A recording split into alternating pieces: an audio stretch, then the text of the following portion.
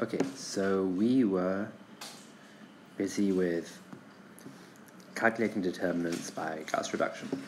We've done a little bit of that. Now we carry on. So, done the constants. Okay, out here. If the matrix B is obtained from A by swapping two rows of A, then the determinant of B equals minus the determinant of A. And it says for proof, we'll do it in a tutorial. Okay, so I'll leave that for you to do in a tutorial.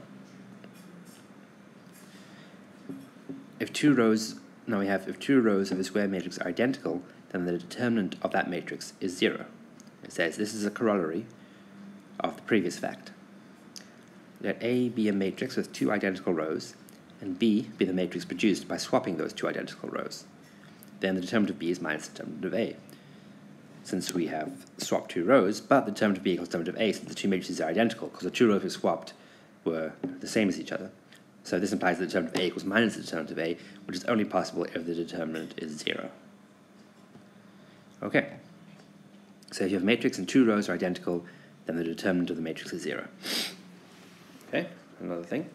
If one row of a square matrix is a scalar multiple of another row, then the determinant of that matrix is 0. If one row of a square matrix is a scalar multiple of another row, then the determinant of that matrix is 0.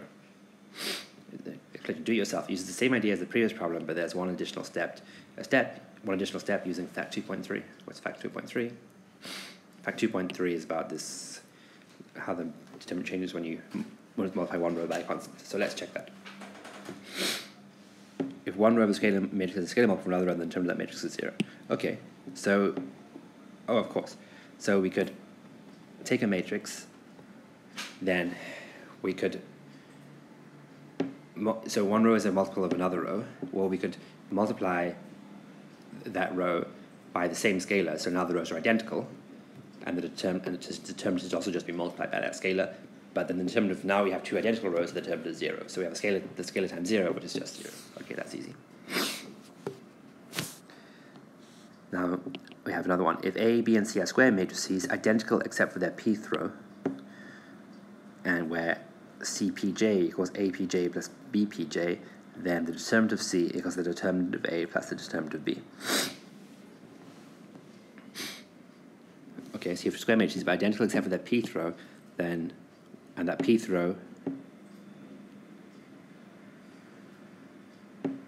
except for the pth row where CPJ equals, if A, B, and C are the same as each other, except for C, the pth row is a linear combination of, the pth row is a sum of the pth rows of B and A, okay? Then it says the determinant of C equals the determinant of A plus the determinant of B.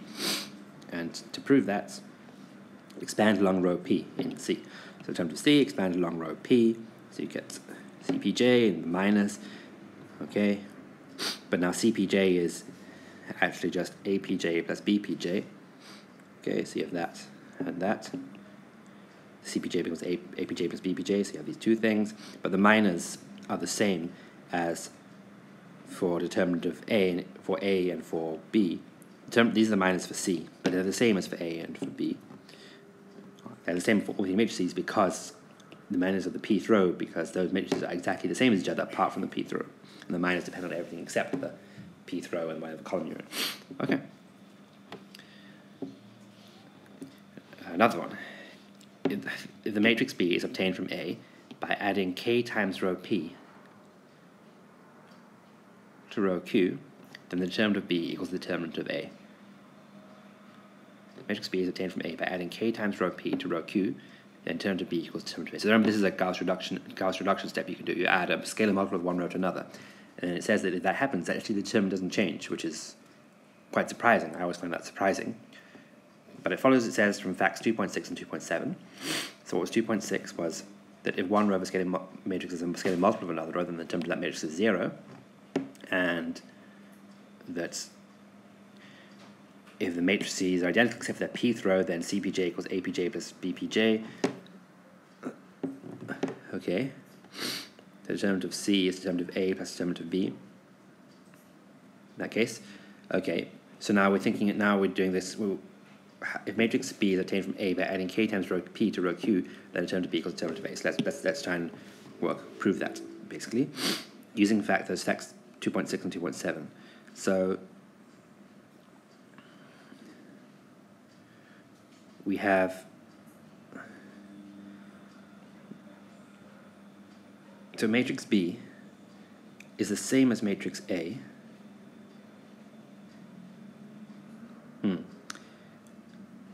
So let's actually rename this matrix to bring in fact 2.7. I think it's easier if we rename this matrix to C. Okay. And now we have A. So we take this matrix from A by adding k times rho P to rho Q. Okay. So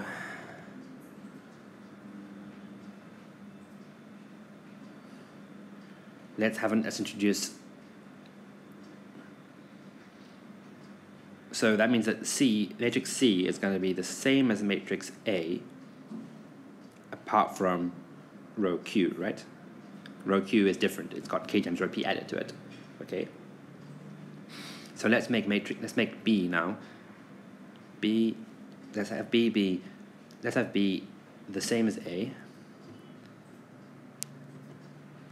except that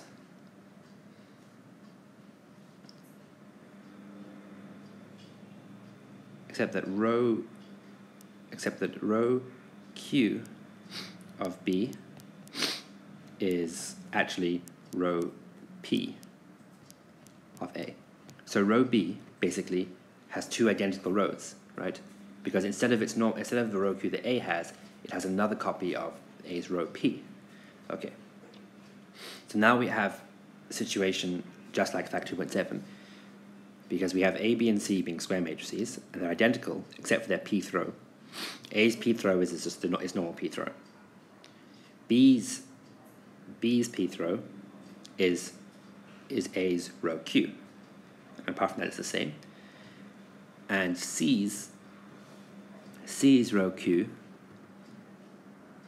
Actually, C's rho Q is as we have it, and then let's have C. If C's rho Q is this is the sum of A's rho Q and B's rho Q.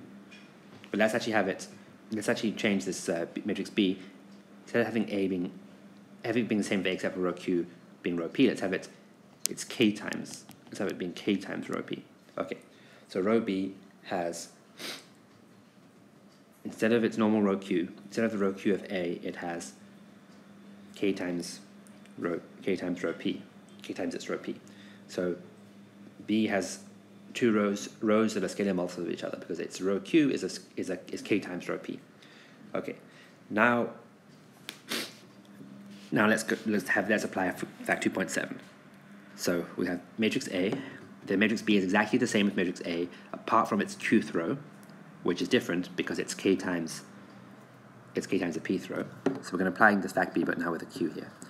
Okay, so B is the same as A apart from rho Q, and then C is also the same as A apart from rho Q. Its rho Q is A's rho Q plus B's rho Q. And remember that B's rho Q, so C's rho Q is now A's rho Q plus B's rho Q. Okay, but B's rho Q is actually k times A's rho P. Okay, so now we have a situation like in fact 2.8 where the matrix C is obtained from A by adding k times rho P to rho Q. And then it says that means the determinant of C will equal the determinant of A plus the determinant of B. So we have determinant of A, what is the determinant of B? It should be, if we're going to have the determinant of C equals the determinant of A, we're going to need the determinant of B, this determinant of B to be 0. Now B has its rho Q being k times rho P. It has one row being a scalar multiple of another row. And fact 2.6 says that if that's the case, if one row is a scalar multiple of another row, then the determinant is 0. So we actually have the determinant of C equals determinant of A plus 0. So determinant of C equals the determinant of A. Okay. So we've proved this thing. Now, it's not necessarily very clear But I think that this thing is very important, right? The fact that if you add a multiple of one row to another row, you don't change the determinant. That's very important. You're going to use it lots. This thing, you can use it lots, and you should remember it. This thing is not very important at all. It was mainly used to prove, it's mainly there in this book to prove this. So there's no need to remember this fact, but you should be able to prove it if necessary. Not by remembering the proof, but by just getting good enough at things in general to figure out the proof if necessary. This one as well. You shouldn't, there's no need to remember it. This fact was used, this fact was introduced purely to help with a proof of 2.8, okay? This one as well, not so important, mainly used to prove, in fact, to prove 2.6, which is then used to prove 2.8. This one's very important. Why? Because that's a Gauss reduction thing. You swap two rows. It's less important than this one, because this one is just so useful, because you can often do Gauss reduction only by doing this, adding multiples of one row to another, and it doesn't change the determinant at all, so it just makes things super easy. So that's super important. These two are not so important. And don't bother remembering this, just try and get good enough at the other, try and get good enough at things in general to be able to prove them if asked. But this one is important. And this one is important as well. Okay. Now, one reason, and this one, I mean, you may as well say that this one is important. In fact, to be honest, you don't even need to remember the diagonal thing. The lower triangular thing is not important. You never reduce matrices to lower triangular. You always reduce them to upper triangular. And notice that an upper triangular matrix, right, a diagonal matrix, sorry, actually is an upper triangular matrix. So all we need to remember for this one is that the determinant of an upper triangle is the product of its entries. And that's also a thing you should be able to figure out fairly quickly by remembering that you expand down the first column each time.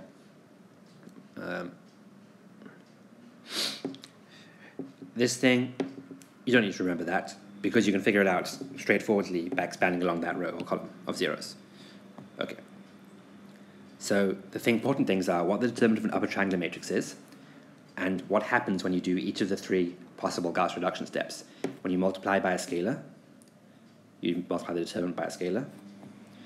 When you swap rows, you put in a minus sign. And super important, when you add a multiple of one row to another, so when you change, row Q to become row Q plus K times row P, then you don't change the determinant at all. And just notice also that this fact, if one row is a scalar multiple of another row, if you know those three rules about Gauss reduction, it's pretty quick to work out that this is true, okay? Because you can swap those two rows, right? You swap those two rows, the matrices stay the same, but the sign changes. It's sort of the opposite of how we did this. To prove this one, which you don't have to remember, but if you're given a matrix with two rows being identical, it's pretty quick to, if you already know that the swapping thing is straightforward to prove that the determinant is 0.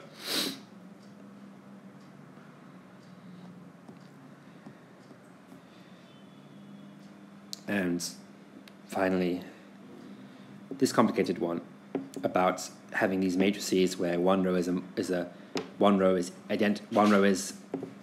where the row of C is a sum of those two rows of A and B. Okay. Now, is that derivable from the Gauss reduction things? I can't think how it is necessarily. No, I don't think it is. So this fact is not very important in itself, but you should be able to prove it. You should be able to prove it, but don't memorize the proof or anything. Okay, I'm going to leave it there for now. Remember, the three things to remember are what happened. what happens when you Gauss reduce, what happens to the determinant when you Gauss reduce, when you use either any of the three Gauss reduction steps.